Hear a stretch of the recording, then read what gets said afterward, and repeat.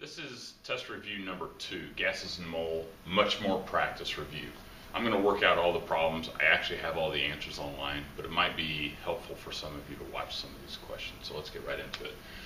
Question number 1 says, calculate the temperature for a sample of oxygen gas when 75 grams of oxygen gas has its pressure changed from 650 milliliters of mercury to 1.5 atmospheres when the original temperature was 20 degrees Celsius.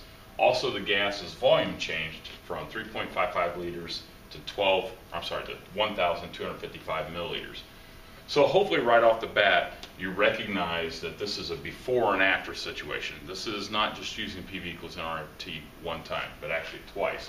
So probably not a bad idea to go through and calculate this. So we're actually looking for the temperature here. So what is the temperature? And it's probably going to be T2. So we have our 75 grams, which we can safely assume is N1. And it has changed its pressure from 650, so there's a P1, there's P2. When the temperature's original temperature was 20 degrees Celsius, let's just go ahead and change that right now. So 20 degrees plus 273 is 293 Kelvin, which is equal to T1. And the gas's volume changed, so V1 to V2 to 1,255 milliliters. Now, one thing I did notice is that the 75 grams here, we don't see anything else about that changing.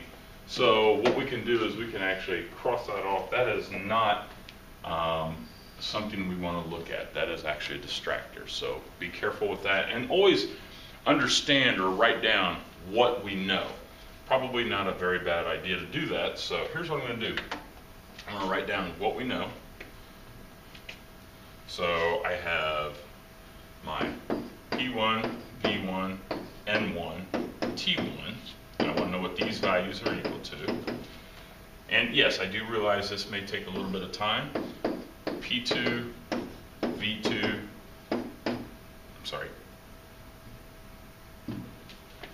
N2, let's keep them in the same order here. N2 and T2. Okay. So let's find out what these values are equal to. So P1 is 650 millimeters of mercury, and we'll convert one to the other, and probably we'll convert that one. V1 is right here at 3.55 liters. N1 is equal to N2, so it does not change. T1, we converted to 293, so 293 Kelvin. Our final pressure is 1.5 atmospheres. I really like atmospheres. Our V2 is 1,255 milliliters, which we can very quickly change to liters right now. So that would be equal to 1.255 liters. Okay, that was easy. N2 is equal to N1, and T2 is what the question is asking. So again, just organizing your thoughts in this format is going to be helpful to some extent. So let's go ahead and write down, actually let's do our conversions real quick. So I'm going to convert this into atmospheres. And so 1 kilopascal is 7.501 millimeters of mercury.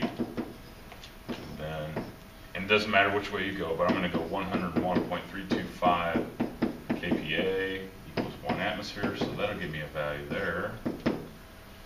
And let's see, who else do we need to change? I think that's it. So we just need to find out what that pressure is. 0.855. Now I'll leave that value in my calculator, but that is in atmospheres. All right, so that's what we have. So we have a P1, V1, T1. So let's go ahead and write the variables out here. So we have PV equals nRT, and we have a P1, V1, T1. Now, I'm not going to do this for the after variables, but we don't need to. So since we're looking for T2, what I want to do is I want to make sure that t is in the numerator. So I'm going to take all the known variables and bring it to the other side of the equation. So that means I'm going to divide by p and v.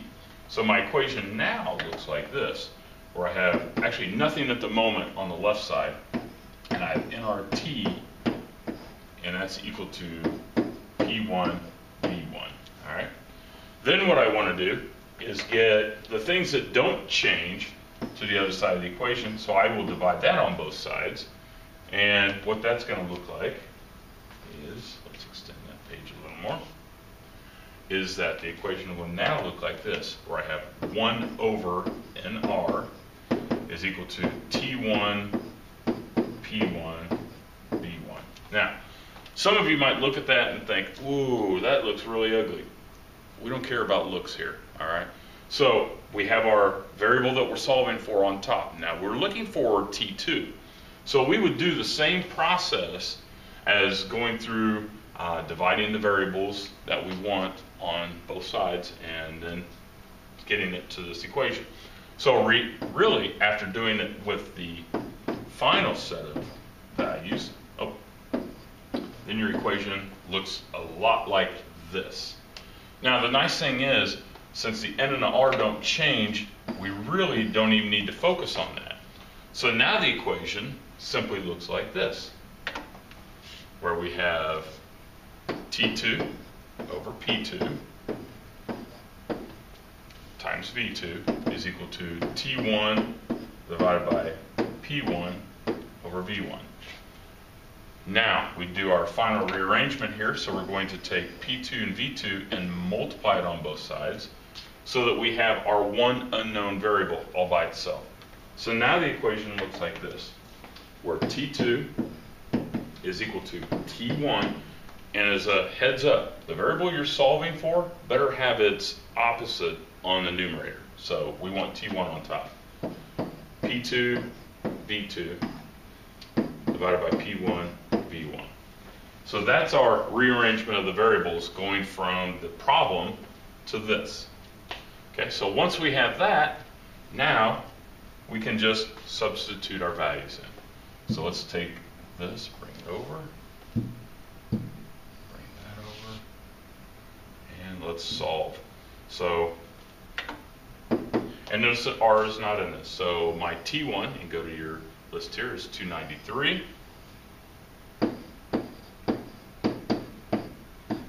My P2 is 1.5 atmospheres.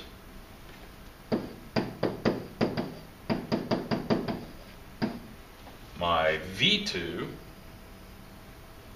is 1.255 liters.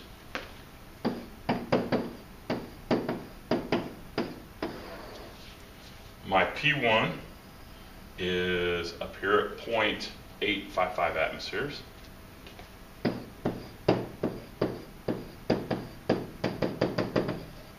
And my final volume is, oh daggone it, sorry, my initial volume is 3.55 liters.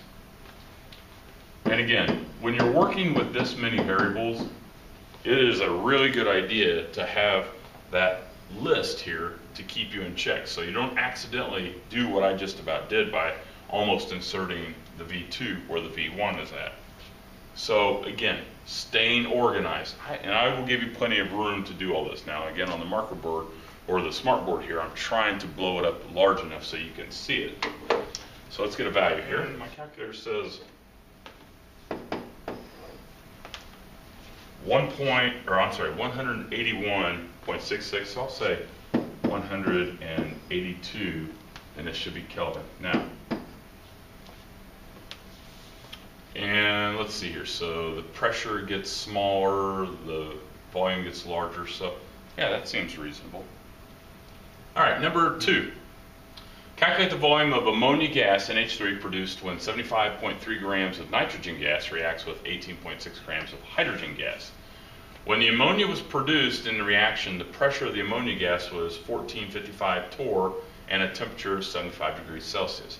Well, before we do anything, let's go ahead and convert those into things that we can use, because I'm going to tell you right now, we have a stoichiometry problem. How do you know that? I have ammonia, I have hydrogen, I have nitrogen. So I know I'm going to be using PV equals nRT on this. So I need to have these values at the appropriate units here.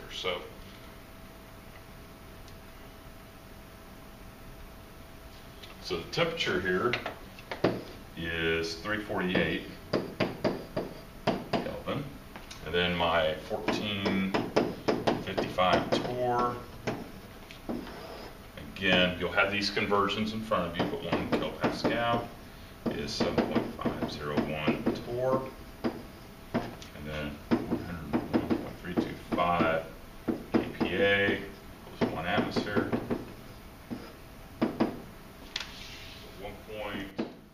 1.91, and again, I'm leaving those values in my calculator. All right, so we have, let's go ahead and go through this process. So we know that we have a stoichiometry problem. So it says what volume of ammonia is produced when 75.3 grams of nitrogen reacts with 18.6 grams of hydrogen.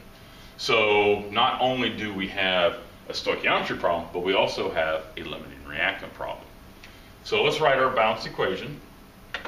So we have nitrogen gas, and we have hydrogen gas, and it forms ammonia, so NH3. Okay? And let's write down the values that we know. So we know we have 75.3 grams, and we also have 18.6 grams, and we are looking for the volume. Yeah, let's get that down good.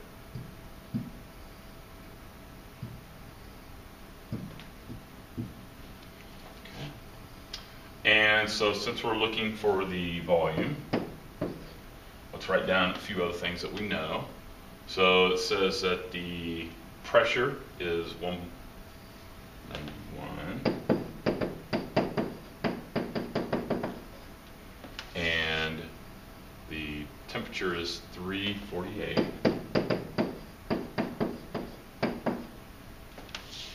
Oop, sorry. Okay. So here's an interesting situation. We are not at STP, which is going to take a little bit longer here. However, we can still compare these two gases to each other. Probably the best way to do this is, well, we're not worrying about using these values here. Actually, take 2. All right, so since we have 2 values for our reactants, we know we have a limiting reactant problem. So we have to do what's called a limiting reactant step. So your limiting reactant step involves you determining which of these will run out first. So step 1, we have to write a balanced equation. So is this balanced? Doesn't look like it. So we have a 2 here, and we'll have a 3 there, and since we have a 2 there, we're balanced. All right, so step 1, write a balanced equation. Step 2, take what's given and convert it into moles. Now, looking at these gram amounts, it's very difficult to do to get an idea of who the limiting reactant is. So I'm just going to pick the biggest value here. And again, we'll talk our way through this. So what you do is you start with what you know. So we know we have 75.3 grams of nitrogen. And step 2 is to change what's given into moles. So 1 mole of nitrogen is equal to 2 times 14.01.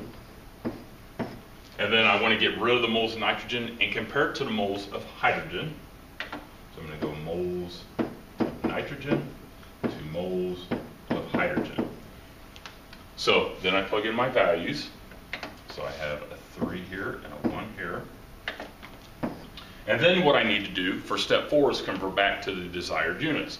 Well, since it's telling me it's grams here, I need to get the hydrogen back to grams here, because if I had moles, I really couldn't tell if I had what I needed. So let's get it to moles. So 1 mole of hydrogen is equal to 2 times 1.008.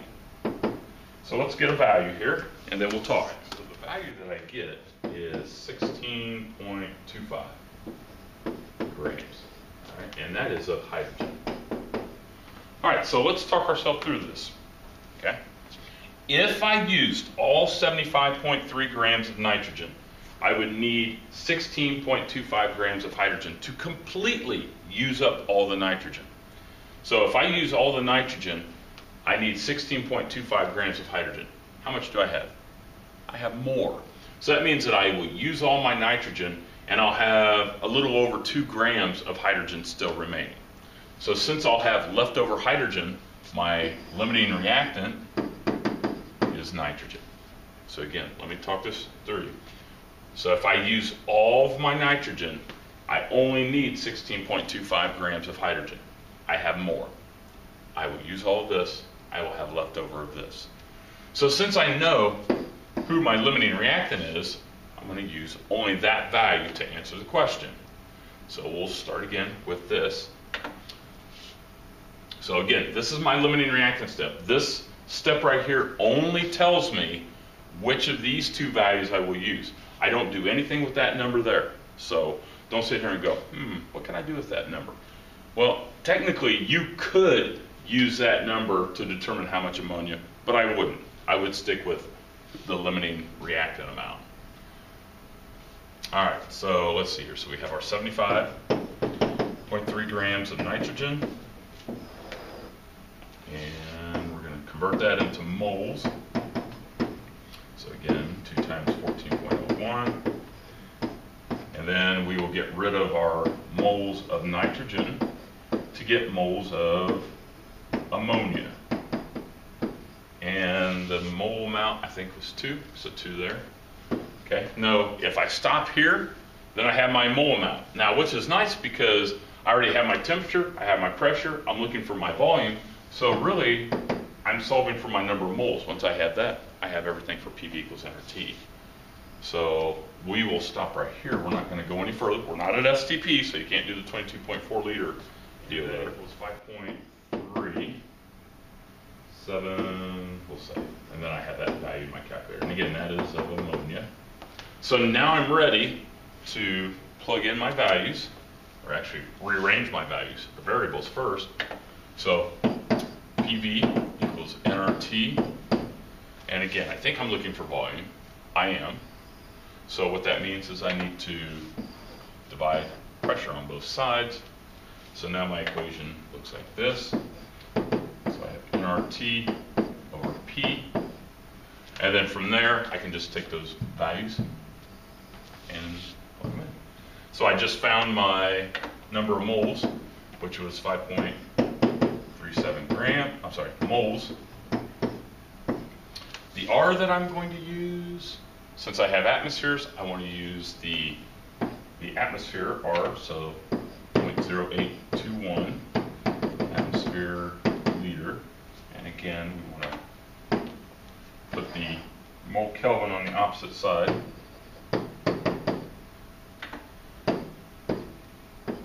And the temperature, what is the temperature? 348 Kelvin.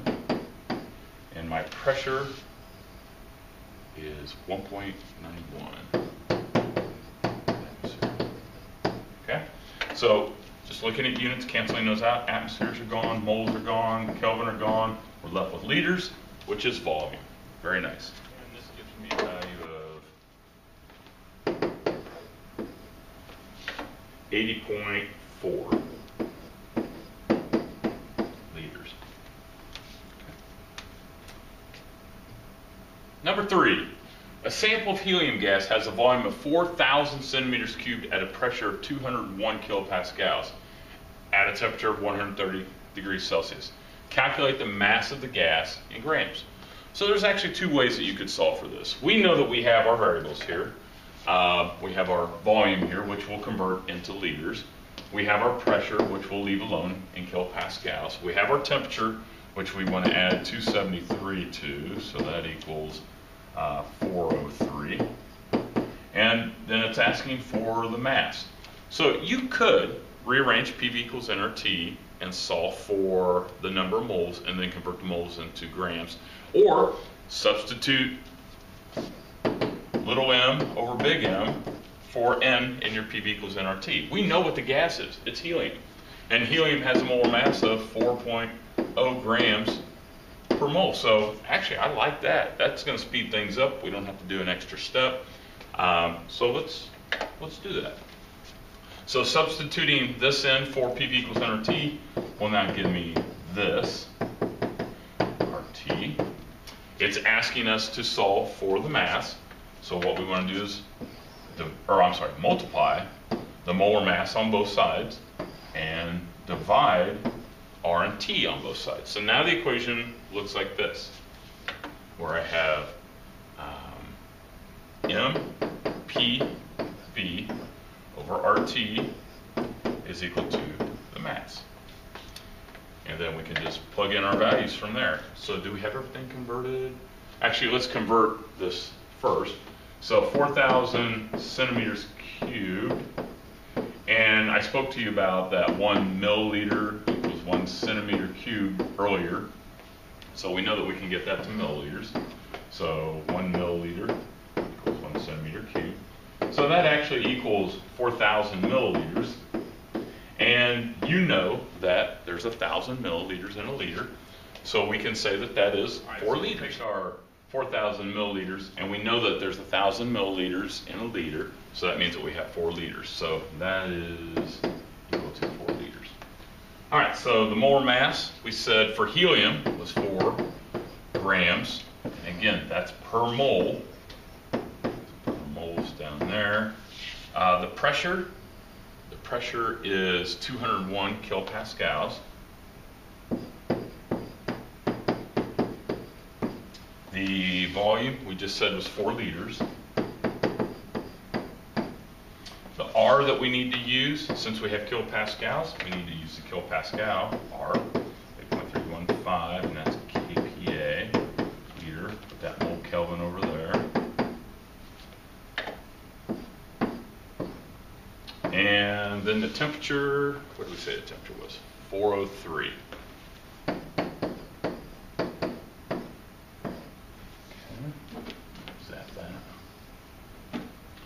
So let's find a value for that. But before we do that, let's cancel out the terms that we can.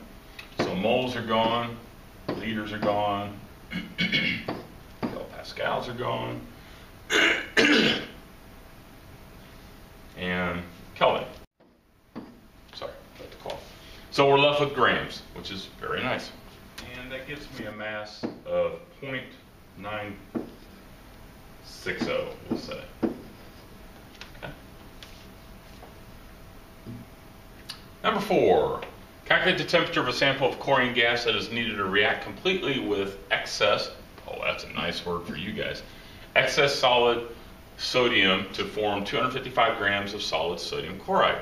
The pressure of the chlorine gas was 395 kilopascals within the 21.5 liter container. So this is nice. This is a good little problem here. So calculate the temperature. So we're looking for the temperature of the sample chlorine gas. All right, that is needed to react with. So we have chlorine gas, and it's reacting with solid sodium. And that's in excess. It even told us it's in excess, so that's very nice.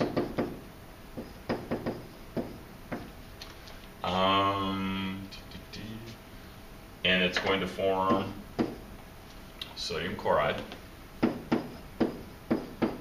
And it says that the chlorine gas is at 395 kilopascals. So the pressure is 395.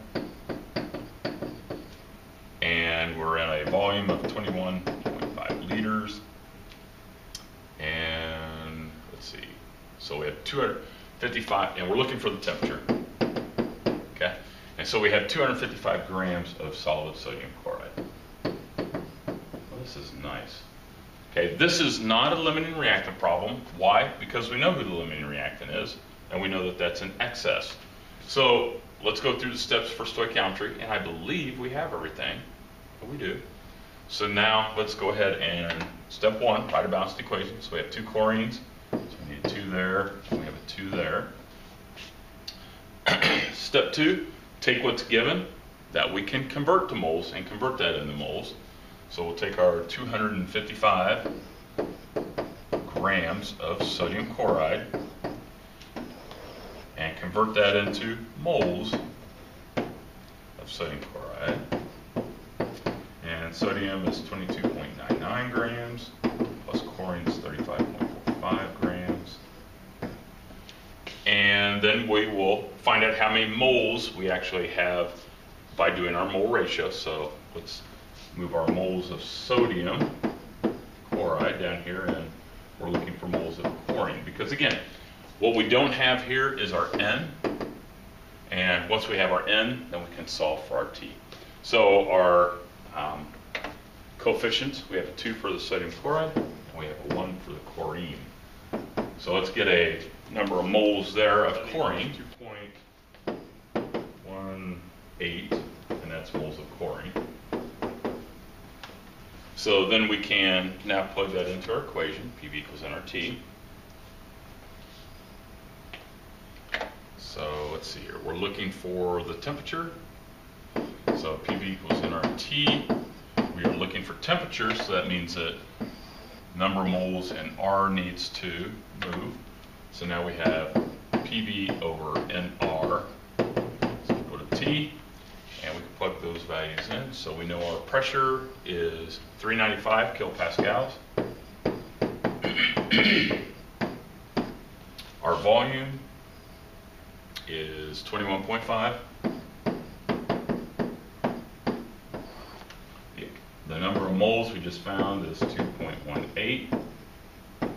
And the R that we will use is the kilopascal R, the 8.315 Kelvin.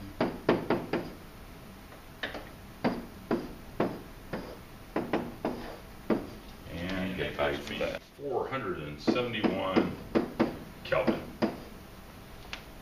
Actually 472. Close enough. Question number 5.